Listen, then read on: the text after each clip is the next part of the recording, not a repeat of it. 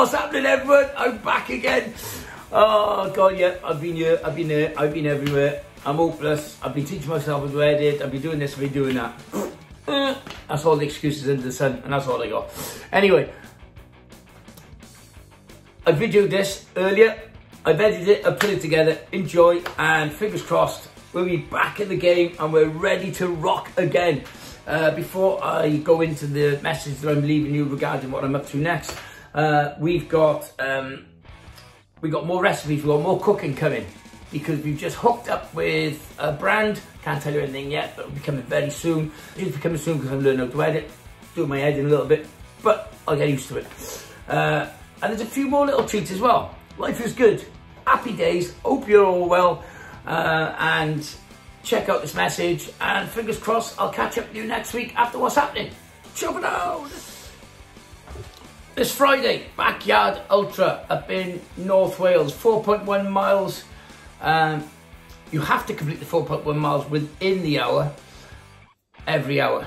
Now the whole object of the race is, or the event, is the last man standing wins. So, and the last one that got done, somebody did it in 81 hours, broke the world record, 81 hours, 357 miles. I won't be doing that.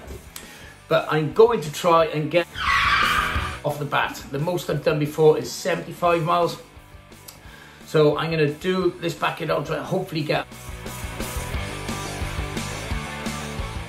I've been training quite a lot. For all those who've been following me on Instagram, you've obviously seen that I've been running quite a bit recently, training for this event. And my last event, the Tough Mudder.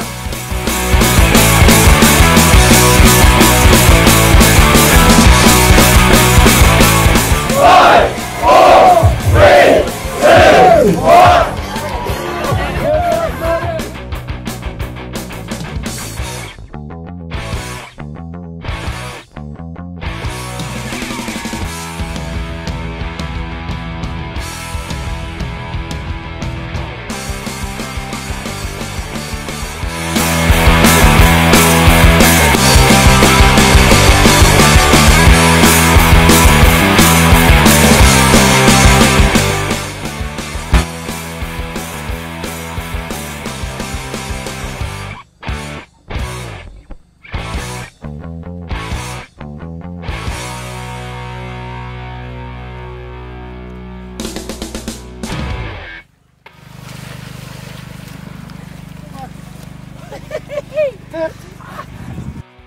So I managed to do 43.5 miles, getting muddy, trying to climb monkey bars. Well, I couldn't even climb the monkey bars, so my fists and my hands are still wrecked from rowing the Atlantic Ocean, so I can't grab hold of anything.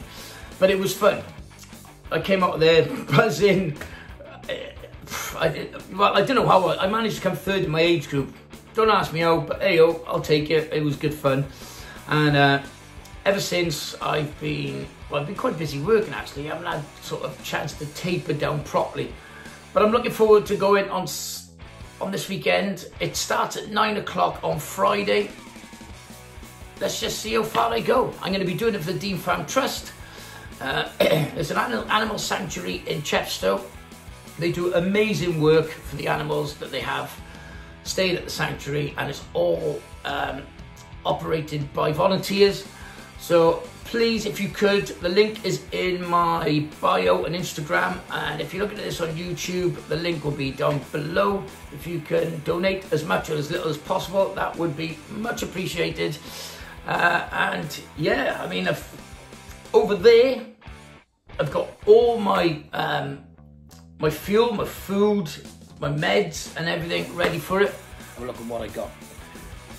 The only sort of sugary stuff I've got these are actually vegan.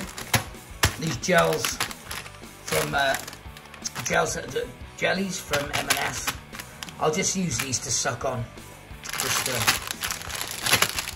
as a little bit of a treat. Now here I've got fresh oranges, watermelon, strawberries and blueberries. These are going to give me a lot of natural sugars. Not just that, they'll be really refreshing as well when I feel like shit. Oh my God, feels like in a bit of a mess. Bananas, massively helps from all the endurance stuff and long distance events I've done in the past, there is nothing like a banana to pick you up. When you're feeling like shit, eat a banana. Toothbrush, just to brush my gob, because your gob starts feeling dirty and horrible after a while. Paracetamol, for obvious reasons, when I start getting a bit of pain, and some ibuprofen as well into there, help with swelling. Voltarol to rub on my hot spots. I get a hot spot on my back, and for anywhere else which is a bit painful. That's electrolytes there. I got beetroot. Now I've been loaded up on beetroot for the last 2 days. Turns your blood in with nitrous oxide into your blood and stuff. Honestly, trust me, it's really, really good. A lot of people don't like it, but I do. Compeed. Now, if I do, I don't really suffer badly with blisters, but if I do, they're there just in case. Gaviscon, just in case you get heartburn. Immune defense, vitamin C, really important. Stick it in your, stick it in a drink. Diorolite, again, more salts. And magnesium oil, rub into my muscles when they're feeling a little bit like shit. Now, snack bars. I got these Mummy Megs. These are so good. So, I got 3 of them. Cliff bars. Now, I got introduced to Cliff bars when I was on the Atlantic Row. They are just absolutely delicious. And again, these are all, everything here is all vegan. They're really good. And these awesome protein bars, which are really good as well. I've got my jet boil, so I can have a cup of tea, or if we need any hot water for anything. And of course, there he is, look. The bad boy Trusty Huel, the fuel that I've got for this weekend. And hopefully, fingers crossed, it'll get me as far as I need to go before I chuck the towel in. So, let's go.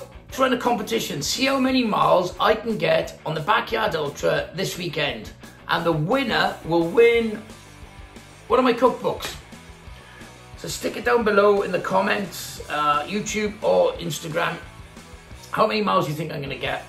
And the winner, or the closest to what I get, will win a cookbook. If there's a lot of you who have got the same amount of mileage, then I'll put you all into a hat, jiggle it out, and I'll pick the winner out, and we can claim who the winner is.